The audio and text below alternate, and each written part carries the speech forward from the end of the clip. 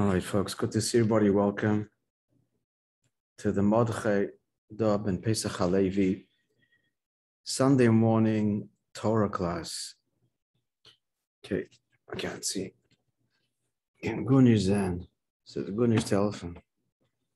Okay. Let us begin. Okay. Jacob, would you start us off, please? Inwardness, the path to posterity. Inwardness, the path to posterity, a lasting legacy. All of us want to be remembered. We want our lives to bring something lasting into the world. This is the message of Parshat Toldot, that a person can leave a legacy that will continue to thrive after his passing. Our rabbis offer two definitions of the word Toldot. A, progeny. This includes a person's biological children and his spiritual children, in other words, individuals whom he has taught. Both types of children perpetuate a person's influence. Okay, so our sages say, Vishinantam levanecha, we say this in the Shema twice a day at least. You shall teach to your children, in addition to the obligation to educate our own children entrusted to us. It refers in general to students. For a child, a student is a spiritual child. The father, a spiritual teacher. So one kind of progeny, therefore, are our offspring, physical offspring and spiritual offspring. Okay, let's continue. And B, the chronicles of one's life and experiences. In other words, when a person's life is filled with inner meaning, stories about his life provide inspiration for people in coming generations. Right, so then it's the second thing is the person himself. Just him as an example, or her as an example. The life lived with content and meaning, so that itself becomes a legacy, their own personal example. I should point out, I don't know, I didn't read the text, so it's all based on the Rebbe Sichos, but it's to be pointed out that one should not live a life in order to leave a legacy. Or moreover, be even concerned about one's legacy. It isn't about one's legacy, it's about the truth. Although sometimes it's helpful to think in these terms, especially initially, because we are all born selfish creatures.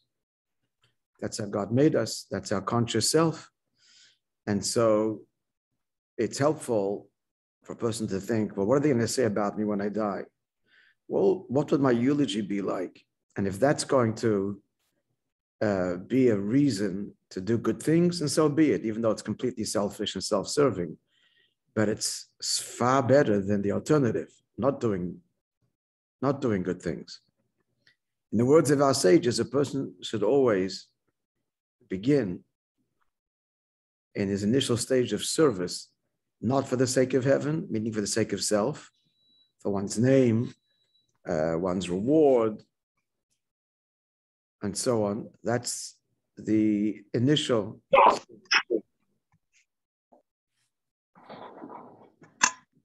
Jacob, I'm just mute you all.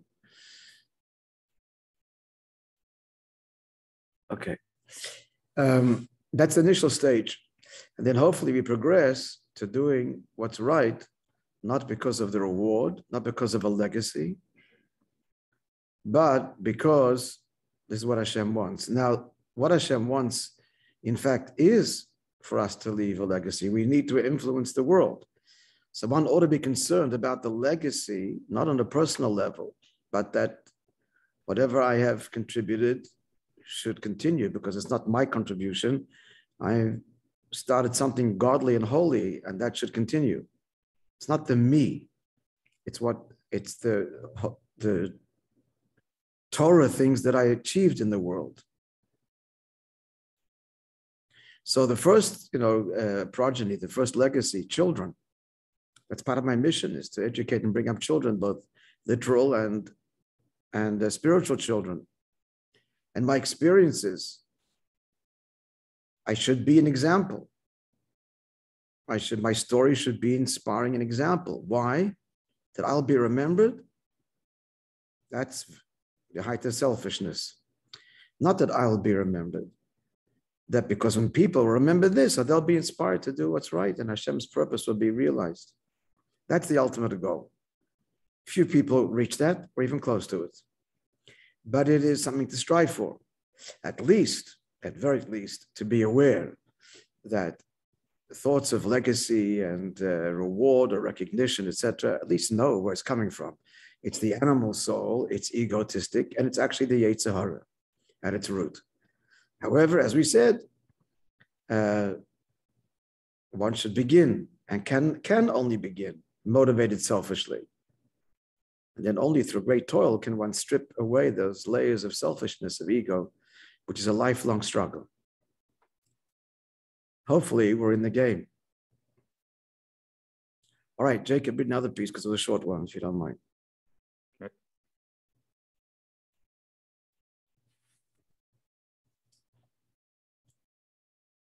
You're not. You can hear me? Yeah, you weren't muted. Go ahead.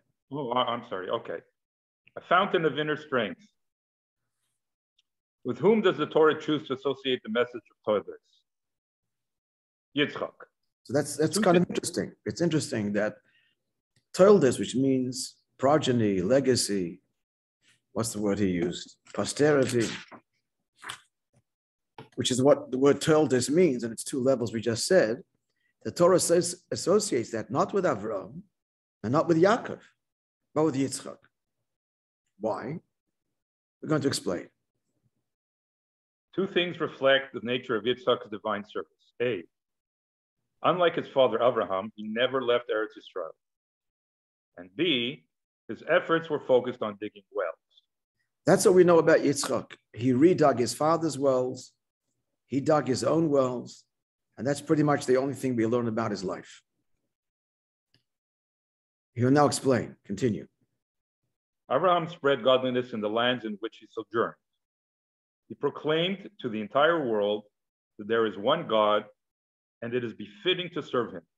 He would travel from city to city and from country to country, gathering people and proclaiming God's existence. Continue, yeah. Yitzchak, by contrast, never traveled outside the Holy Land. And even within Eretz Yisrael, we do not find many stories of his efforts to reach out to others.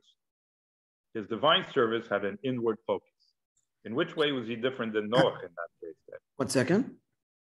In which way was he different than Noah? I mean, he didn't go out and search and reach out. Oh yeah, good. We'll see. Yeah. Yeah, but yeah. Just want to point out here that we read in the Parsha,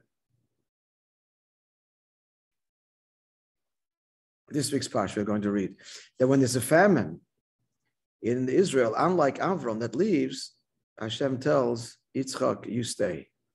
Good ba'aretz hazeh is not to go. And Rashi explains, he may bring this later, that Yitzchak is considered all his life to be an offering to God. He was ready to give up his life.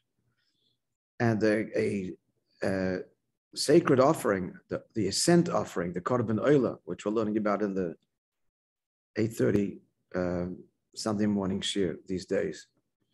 The Korban Oila, of that matter, any sacrifice, even those that are parts of which are eaten, may not be eaten outside, in some cases, the temple grounds, in other cases, sacrifices of lesser sanctity, the confines of Jerusalem.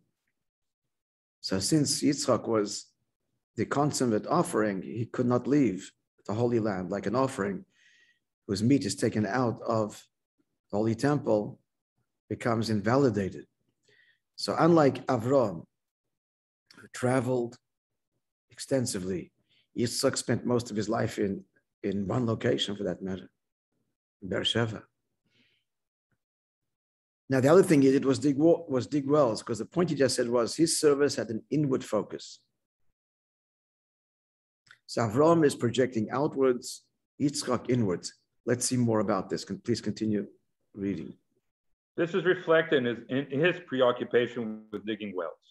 Digging a well involves removing layers of earth to uncover hidden sources of life-giving water. Spiritually, digging refers to the work of reaching one's godly core and tapping it as a source of inner strength. Each of us has a neshama, which is an actual part of God. Every entity is maintained by a godly spark. Yitzchak's goal was to activate these inner potentials, bring them to the surface, and use them to initiate positive change. Let's finish to the end of the section, and I'll comment a little bit. Go on. In this manner, the awareness of God becomes an integral part of one's life. It does not remain dependent on the teachings of others, but comes from one's own insight. This, in turn, enables one to realize the godliness present in every element of existence. Continue? Yeah, just finish, yeah. Right. In this context, our sages interpret the verse, dwell in this land, as cause the divine presence to rest in this land, help the world manifest its godly core. That was God's response to the famine. He was considering leaving, like Avram did, down to Egypt, and God said not to. Dwell in the land, gur ba'aretz hazois. The deeper meaning is, cause the divine presence to dwell in this land. So what are we saying? We're saying that Avram, in contrast to Yitzchak, which will also explain Yitzchak in contrast to Noach. Yitzchak builds on Avraham. It's a continuum. Avram and Sarah inspired tens of thousands, at least, to embrace God, to reject idolatry and paganism and so on. They did so, as we learned, through traveling, through their inspiration, through their incredible hospitality. In their orbit, one was inspired. But strangely, the Torah says very little about these people after Avram's and Sarah's passing. That's because the next stage, the Yitzchak stage, is an internal process. Inspiration is what begins our journey, but then we must take ownership of it, and it must come from within. That's a dogged process. That's a very individual process, and that's what Yitzchak represents. You must now make the effort to come here, as it were. You're inspired, journey now on your own further. Digging the wells means you've got to seek to bring up those living waters, the divine spark that was within you to the fore. So you're right, Yitzchak, if he had been the founder of our people, then that kind of divine service would have achieved nothing, and Noah at best. But he follows Avram. He looked like Avram. He was Avram's heir. It was the next link, the next necessary step in the service of God, and that is inspiration. Wonderful, you're born Jewish, you're educated, each one has their story. But now it has to come through our own dogged effort from within. So Yitzchak is not going to orchestrate this as Avram did. He'll help in our journey, but the journey must be ours. He's almost the link between Abraham and Yaakov, right? I mean, he's like the... He is the link, and therefore Yaakov's children are all righteous and go out there and eventually conquer the world, enter Israel, etc. Yeah. Yaakov being the synthesis of both. But I'm reminded of the Rebbe's statement, literally the mission statement, that the Rebbe said that the historic Verbringen of the 11th of Shvat, 1951. It was the 11th hour. It was in the 11th hour, was 10:30 something p.m. at night, already in the 11th hour of the 11th day of the 11th month of the 11th year, 1951, 5711, 5711. So this is the historic Verbringen that Baruch Hashem is actually recorded. We have it, it's published. The Rabbi edited it. And he said then, the mission statement, he said, like he said, he prefaced by saying that when you come, the Talmud says, when you come to a country, the one should adopt its practices. Of course, if they're not in conflict with, one should respect the practices when they're not in conflict with Torah.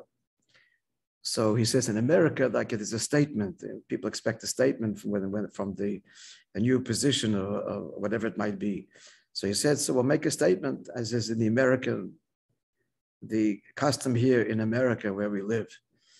So the mission statement was, in essence, that there are three loves: love of God, love of the Jewish people, love of Torah, and they're inseparable.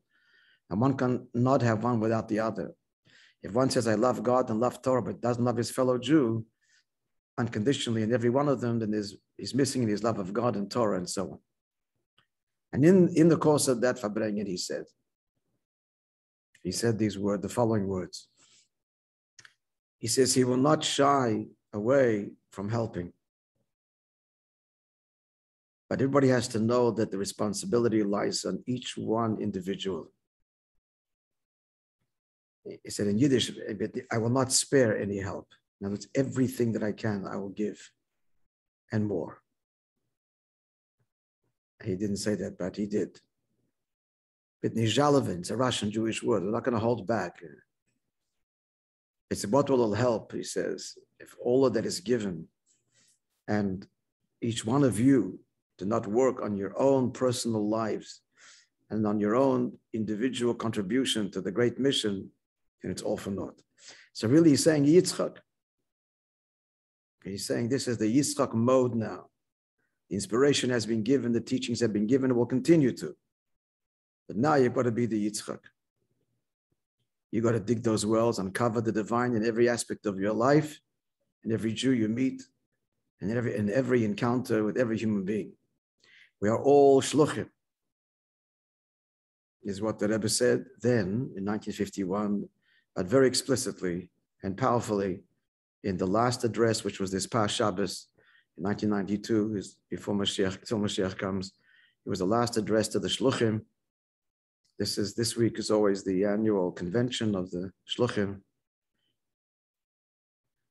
So it was 30 years ago that the Rebbe then said that every Jew needs to know, and now is the time, that every Jew is a shliach of Nesi Dereinu, of the Moses of our generation. He didn't refer to himself, he referred to the previous Rebbe. Everyone is a shliach to do his or her part to bring about redemption. So let's continue. All right, thank you. Let's continue.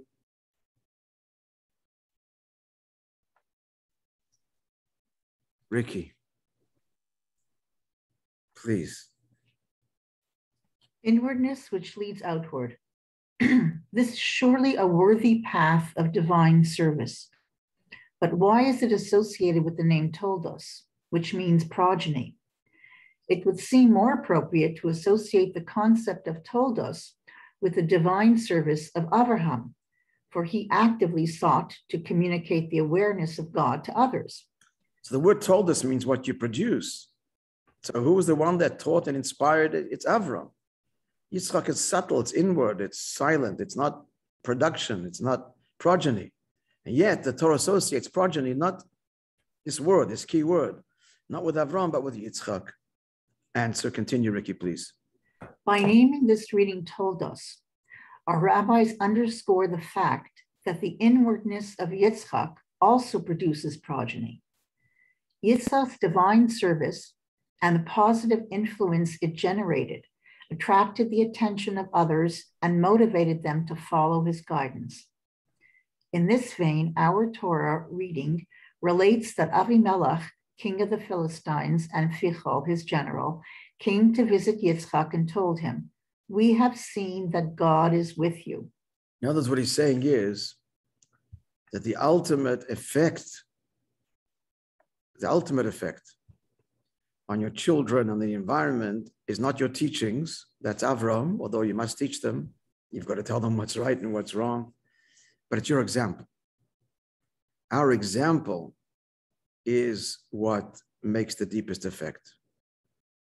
And that's not a flashy thing. It's very quiet and introverted, but it's real. And that is the message that told us the lasting effect in the end will be not what you said or even what you did, but who you are.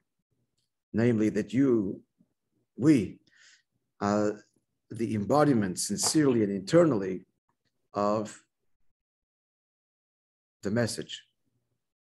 Let's continue. Vicky. Yitzchak's divine service. Yitzchak's divine service brought them to a recognition of God's active presence in the world. Indeed, the awareness inspired by Yitzchak was more permanent than that generated by Abraham, for it came from the people themselves. Yitzchak's internalized bond with God inspired the people around him to perceive God's influence. The Rabbi actually addressed this too in his final address 30 years ago. He asked the following question on the Parshat. It's a famous question, and that is the Torah devotes so much detail and description and repeats the whole story of Eliezer finding the wife for Rivka, whereas the actual marriage of Yitzchak and Rivka is described in a few sentences or less. But the whole search is described in great length and repeated. And he explained, because the marriage of Yitzchak and Rivka represents the Messianic era, as he explains here at length. Our relationship with God is a marriage, and the consummation of that marriage is when Mashiach comes. Torah was the betrothal, when Mashiach comes, it's the actual ultimate union. And all of creation, all of existence was created for that union to be manifest on earth, represented by Yitzchak and Rivka. So why does the Torah place so much emphasis on the search? The Rebbe says, because we, all of us, who are the shluchim of Hashem, to bring about the Messianic era, it all rests on our avodah. It's not just the results, but who we are.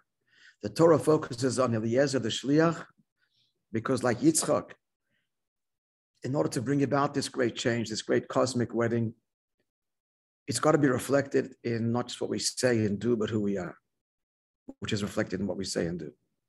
Therefore, the whole emphasis is on the actual shlichus itself. The shliach himself must be an embodiment of that which he wants to achieve. He must be a little Mashiach on earth. And that's every single one of us. And that's the Yitzchak message. Okay, let's continue. To communicate to our children, in the most complete sense, our desire to be remembered is focused on our children. We want them to continue and further our principles and values. And here a difficulty arises. Yitzchak's children were Esav and Yaakov. Yaakov indeed perpetuated and enhanced Yitzchak's divine service. Esav, however, rejected Yitzchak's path entirely. Moreover, this difficulty is compounded by the fact that a major portion of the Torah reading concerns itself with Esav. Indeed, on the phrase, "and these are the Toldos of Yitzchak," the Midrash states that the word Toldos refers specifically to Esav. She's asking a very simple question. So Yitzchak is the symbol of progeny? Yaakov should be. Esav rejected his path. So why is Yitzchak the symbol of how to achieve Toldos, children, progeny, legacy, posterity? Answer. Continue. Although Esav's conduct did not openly demonstrate that he was Yitzchak's son, the connection nevertheless existed.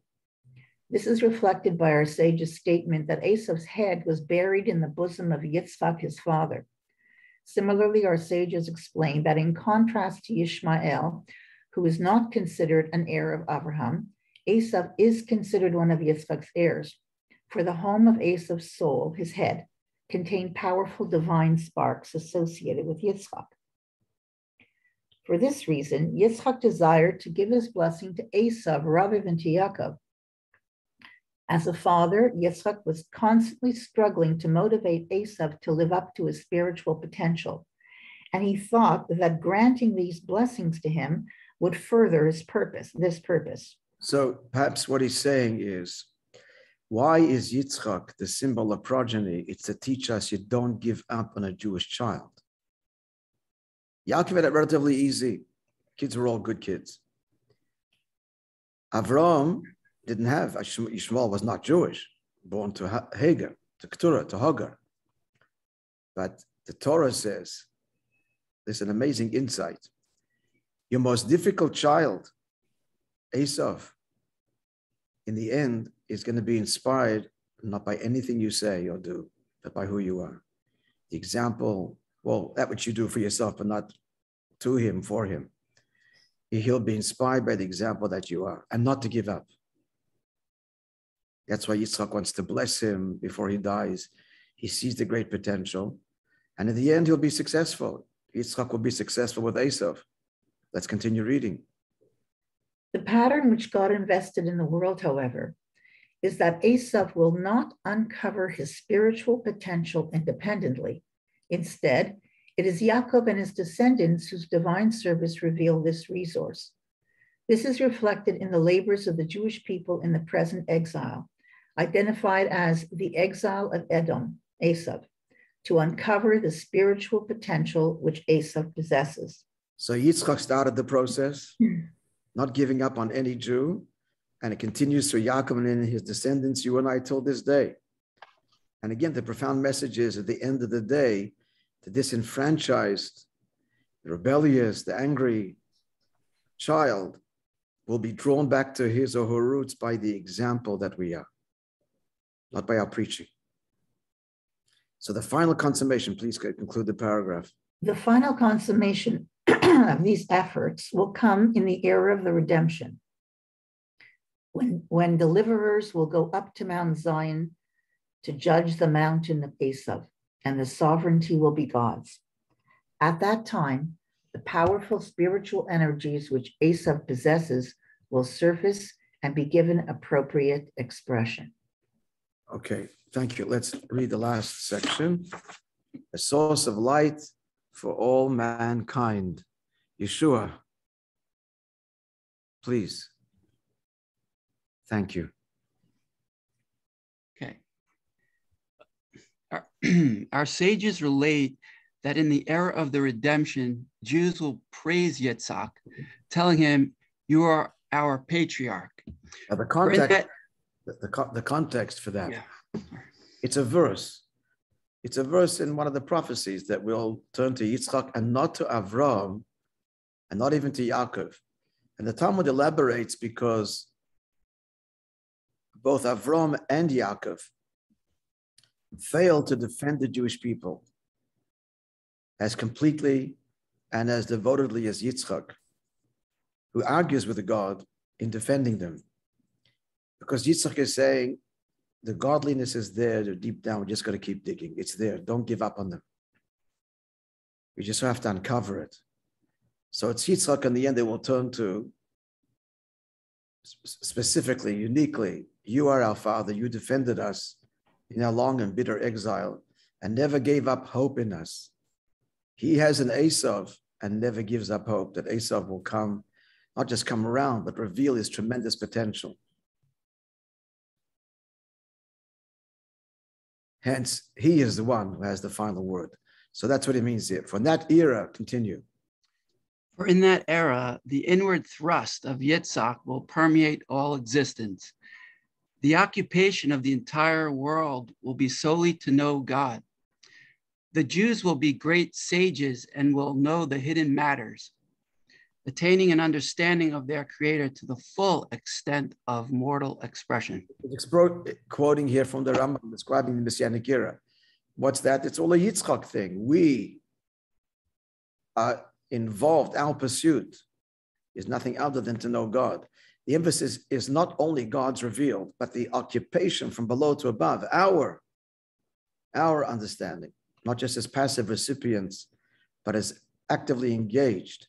And that's what Yitzchak is, to uncover that divine soul, the core essence that seeks God and wishes to be one with him And Yitzchak is saying, everybody has it. We just have to keep on mining, digging, and in the end, be the example, which is the ultimate influence. So it's final paragraph, Yeshua.